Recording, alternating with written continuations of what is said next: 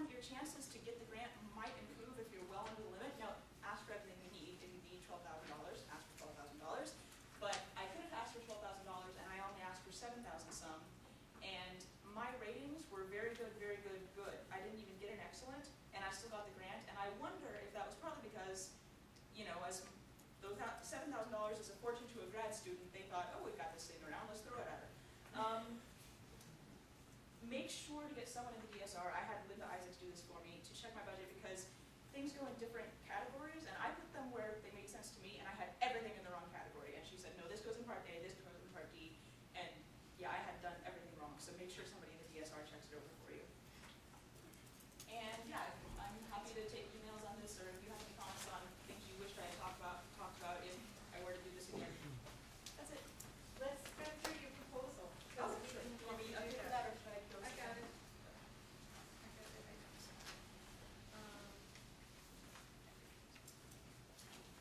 So, here's your proposal. I'm not sure. Can you see it back there?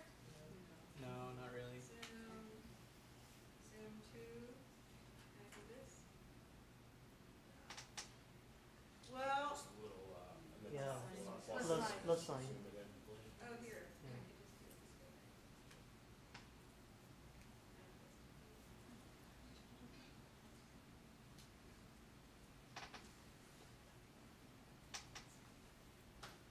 So what was interesting about, you can see the way she's done, this is what she's going to be doing. It's very easy to see 1, 2, 3, 4 things. Then throughout the proposal, she's underlined really important aspects of what her project is going to be doing. And she uses the word will a lot. She does not use the word should, could, or would. I think I saw one could in the proposal. But normally she's using the word, this will happen, we will do this.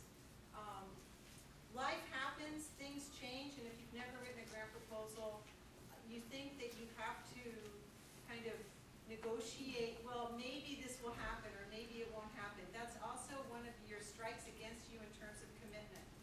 Use the word will. So it's very easy to read her proposal.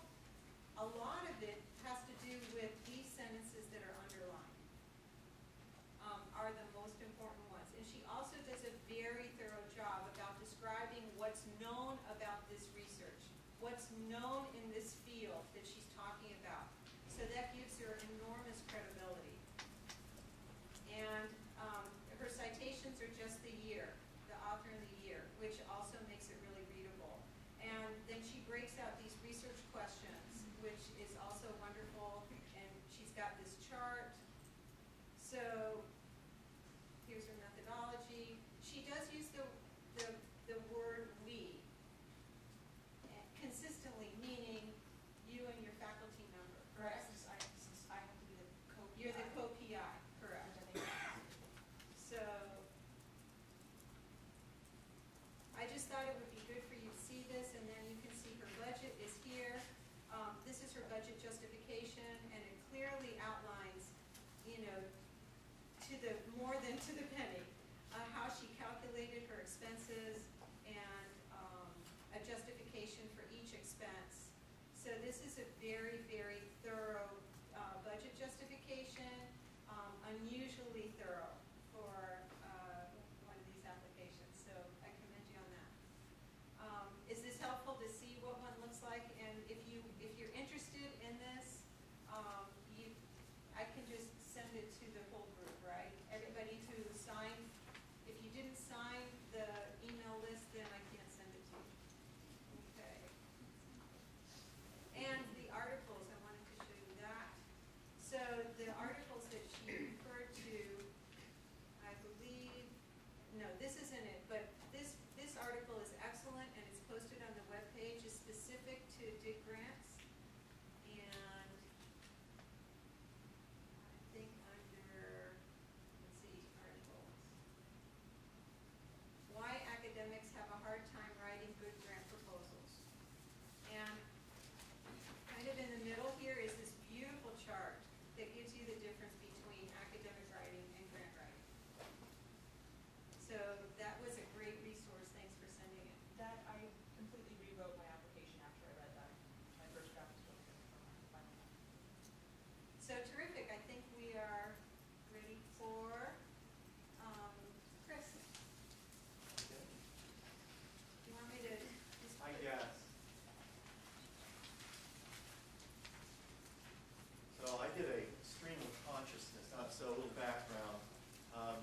received NSF grants, I've sponsored students that have gotten NSF grants, but more importantly, I've been on 5 DDIG panels.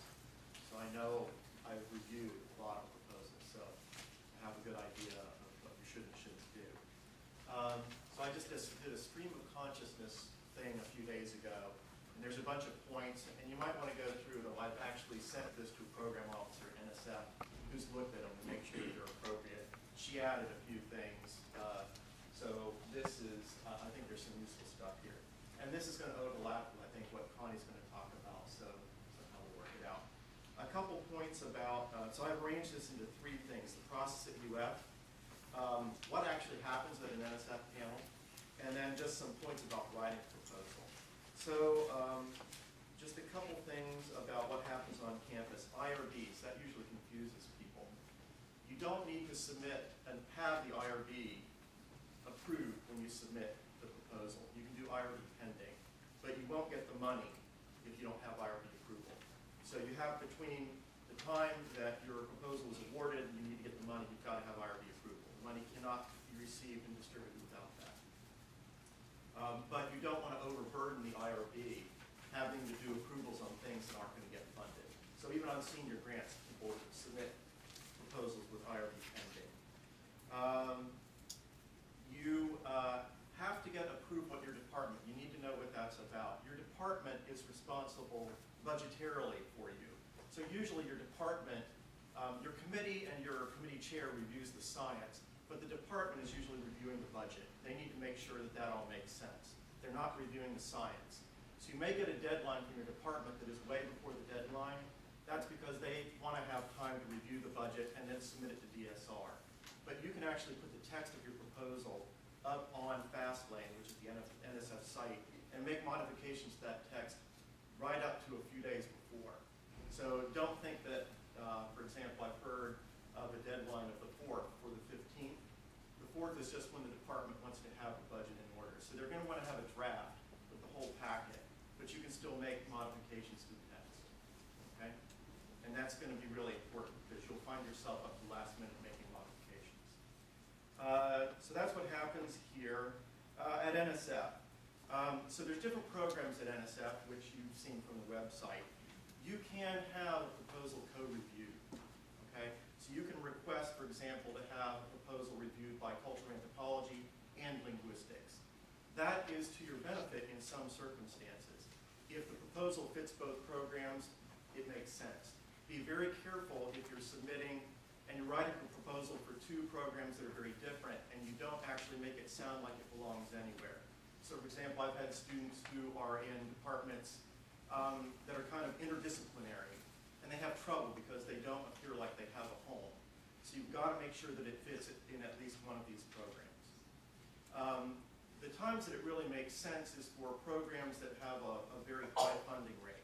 So for example, cultural anthropology gets a lot of proposals and has very little money. Other programs get very few proposals and have a lot of money.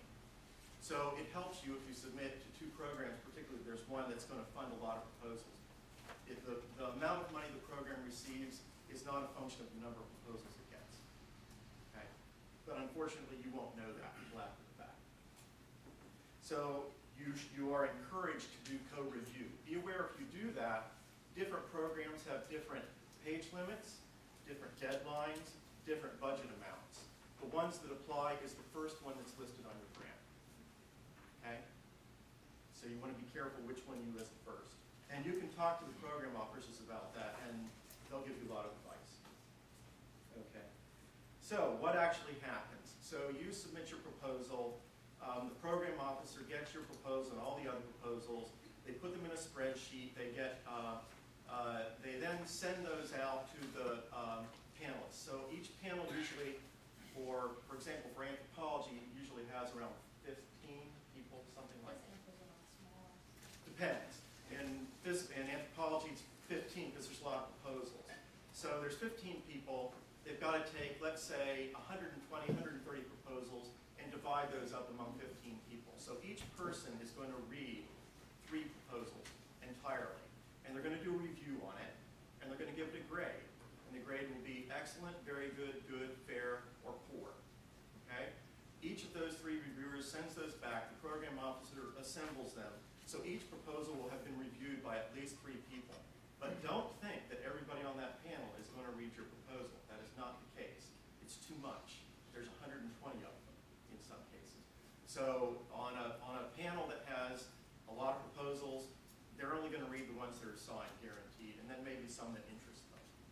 So that is put together, and then the program officer orders them, and then in some programs, they'll try and actually, when the panel comes together, and it's a 2-day panel, they'll try and have, discuss all proposals, but if there's a lot of proposals, it's not possible. So some programs will triage. What triage means is that if you don't at least get one very good, for example, it will not be discussed at the panel. You'll still get your 3 reviews, you'll still get a panel summary, but that will have been put together from the 3 reviews. So you'll always get feedback from those 3 reviewers, but you can't be guaranteed that your proposal will get discussed. So you want to at least get one very good so that it gets discussed. Okay? So let's see. Reviewers. Do not expect that on that panel there is going to be somebody who's an expert in your field. Particularly in a field like anthropology that's fairly broad, they're handling a lot of things. So it's unlikely that there's going to be somebody who's an expert in your field, although there might be. So you're well advised, I think that was really good advice, you're well advised to write your proposal so that a motivated undergraduate could understand it. Don't use a lot of jargon. Use a lot of jargon, you're going to lose people and you'll irritate them. Don't ever irritate reviewers. Okay? The advice of getting right to the point is a really good one. I shouldn't have to wait 2 pages before figuring out what your proposal's about. Okay? So what happens, we're back at the panel, we're all sitting there, and the first proposal comes up. It's got at least one very good. The way it usually works is the person who gave it the highest rating then presents it to the rest of the panel, and they present the case for the proposal. Then the person who's second highest goes next, and then the person who gave it the lowest score goes third. And if you get 3 excellents, usually there won't be much discussion. You'll just get it. And 3 excellents is obviously good. If you've got,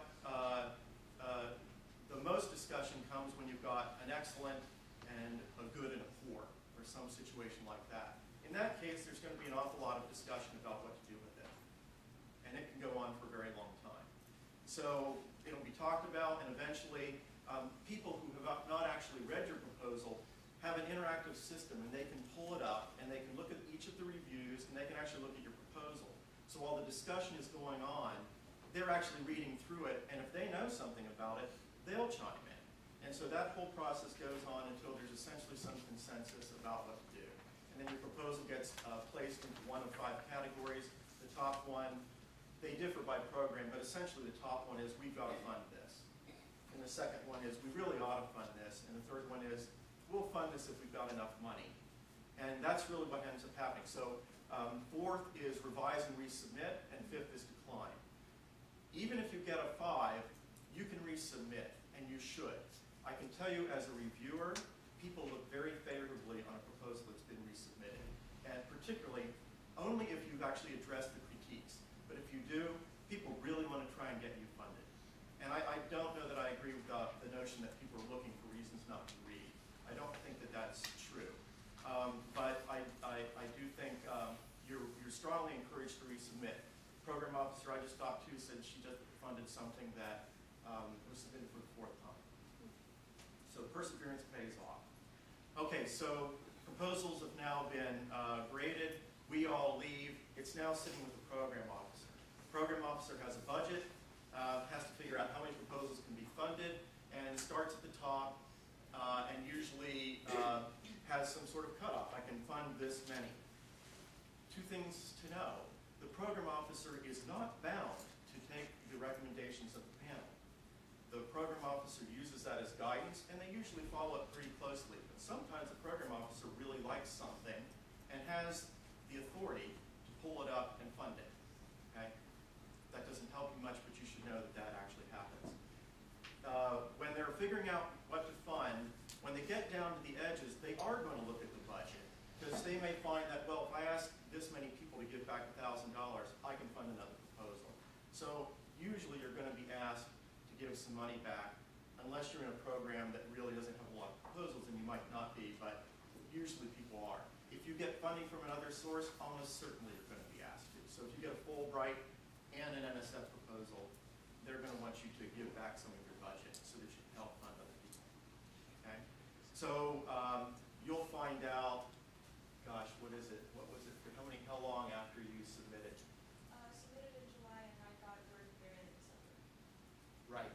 So it's a long time. And once you get word that you get it, it can be another 2 to 3 months before the money actually gets here and you can spend it. So you have to think about that timing. If you're resubmitting and you're somebody who's doing field work and you went ahead and started your field work and you're now resubmitting and you're already doing some sort of data collection, you've got to reflect that in your new proposal. You've got to tell people how you're going to go about spending that money. Budget justification is where you can explain what you're going to do with the money, and that is a really good place for you to sort of do some extra work telling them how good your proposal is. You can use the budget justification to your advantage as a way of demonstrating what the proposal is about. So at this point, you should kind of know how it works. A lot of people are surprised that they're not getting reviews back from people that seem like they know what your work is about. That's true, almost certainly. You may be lucky and get one. So you are well served to write your proposal so that it can be understood. Don't write your proposal. Making your proposal difficult to understand does not make you sound smart. It will almost certainly make sure that you won't get funded. I'm reading 20 proposals. I have a month and a half to do it. I'm not going to spend a whole lot of time trying to figure out something that I don't know what somebody's doing. So be very straightforward. Okay? How much time do I have? I think you're done. Am I? I have to say 2 more things. 2 more minutes. 2 more minutes, great. There are some things to avoid. I really don't like it when somebody uses the word gap or lacuna. Or, if you're going to, don't point to a gap in the field as a reason for doing your work. Because you're going to it's going to be your luck that you'll get a reviewer that has done work in your area, and they're going to get ticked off. Because basically you're saying that all of their work isn't up to muster. It happens all the time. So I've never seen anybody that's well served by saying, I'm doing my research because there's this huge gaping gap in the field. Lacuna is a fancy way of saying gap. Don't use the words, I will show that. You've already done the work. It's not science, okay? It is the National Science Foundation, so the whole thing needs to be presented like it's a question. If you've already come to the conclusions, nobody wants to fund it. So there has to be questions there. Ideally, you'll have hypotheses, and ideally those hypotheses won't be obvious, and we'll have alternative hypotheses, okay? So don't, hypothesis, and you should be okay if the work doesn't